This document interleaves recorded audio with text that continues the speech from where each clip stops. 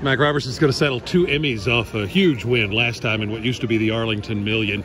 How has he trained since he's come back to you? You know, obviously the horse has gotten really good, and you know, he shipped here. He's been here almost 3 weeks, so you know, we like him. I know he's got a bad post, but he's still the speed of the race, and he's actually run before at Keeneland and really ran well. He's awful good right now. I suspect he'll be, you know, hard to handle.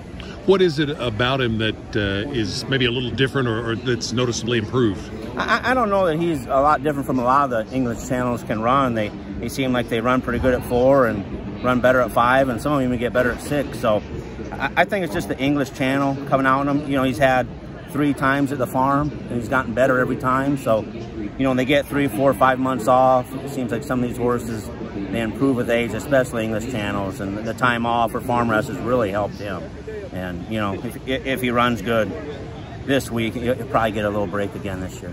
There's talk about some rain before that race. Does he have any particular preference or dislike for any surface? You know, no one really wants rain, you know, when they got a horse on the grass. So, no, we don't want it to rain. And you said about another one of your horses, but I guess it applies to him, that you found that if they run well on this turf course once, they do it again. No, what I meant is if they work well and they're doing good, it seems like they're pretty hickory on how they run. You know, so if they train well here. It is a little bit of a different surface Keeneland is than Churchill or the poly track or grass. And the horse I've had, if they've worked good in the morning, they've run, you know, good, which, you know, when you're coming from lesser tracks, you always hope they take to the surface here.